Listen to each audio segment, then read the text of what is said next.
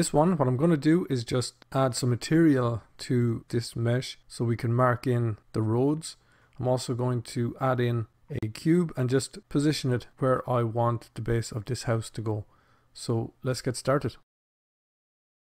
So the first thing I'm going to do here is, with this selected, I'm just going to rename it.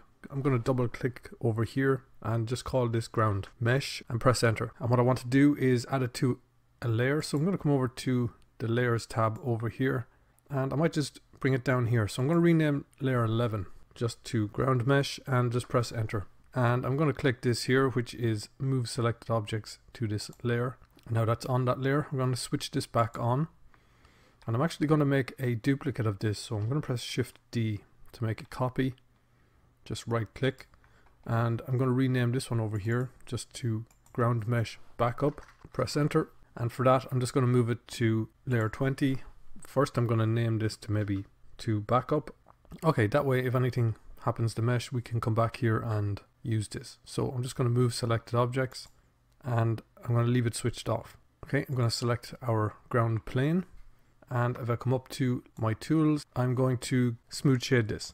Okay, and that gives it a nice smooth finish.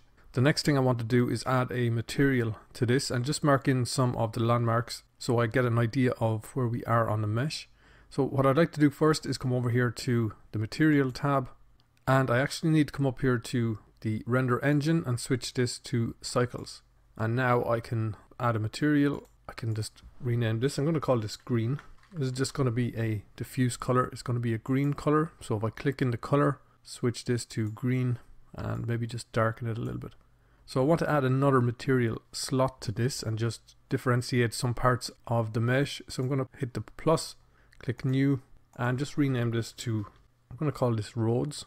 Press enter and I can just rename, and I can click in the color swatch and just maybe give this a blue color.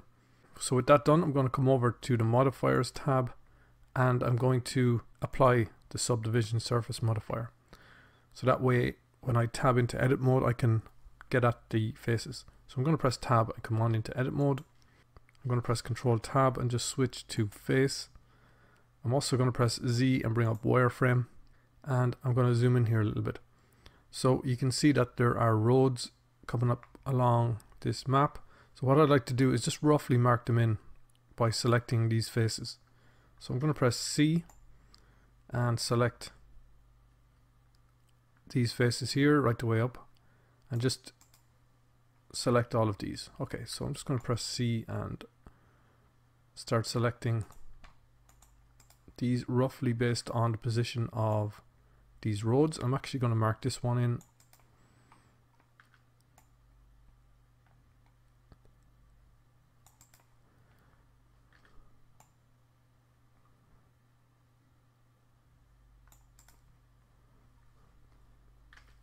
And just deselect any doubles with the middle mouse button.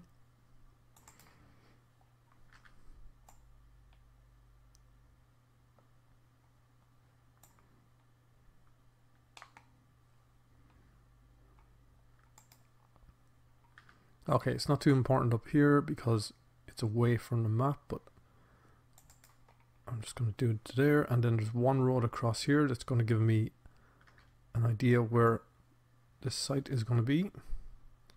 So something like this. Okay. So with those marked in there, I'm just going to differentiate these by coming over to the material tab, selecting roads and hitting assign. So if I press Z now and bring up material, I'm just going to press A to deselect. You can see that we have our road marked in using just the colors. Okay, I'm just going to come back to wireframe. I'm going to press A once or twice. Okay, I'm going to zoom in over here and I'm going to pick a position for the site. So I think maybe this area here. I'm going to press Shift S and cursor to selected. I'm going to tab back to object mode. So I'm just going to add a cube to this. So Shift A, I'm going to add a cube. And I probably need to scale this up. So I'm just going to press S and scale it up. I'm also going to give it a red color. So I'm just going to rename the material to red and click in the color and just switch this to a red color. So I'm just going to come into front view, have a look at this. I need to drag it down, something like this. I just want to mark basically where this is. So if I come back to material, I can just come around here, drag this up. What I need to do is apply the displacement modifier. So I'm going to come over to the modifiers tab and just hit apply on this. So now if I tab into edit mode with this selected, I can press S, Z0. Okay, and that flattens my site. And actually what I might do is select both of these and SZ0. And that way we have nice level ground there. I'm going to come back to object mode and drag this down slightly. It's not too important for the moment. I'm going to tab into edit mode. And I'm actually going to select these top faces and just press delete and choose faces.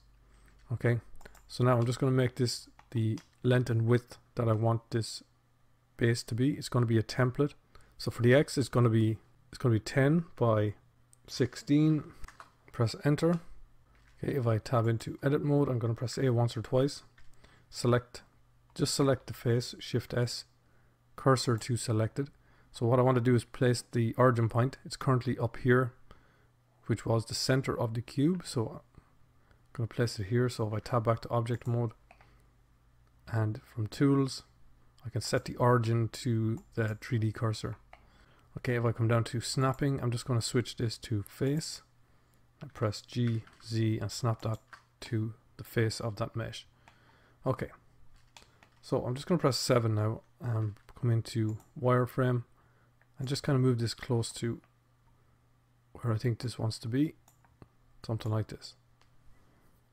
And actually I want to rotate this by 90 and I'm going to press Control A just to apply that rotation and scale.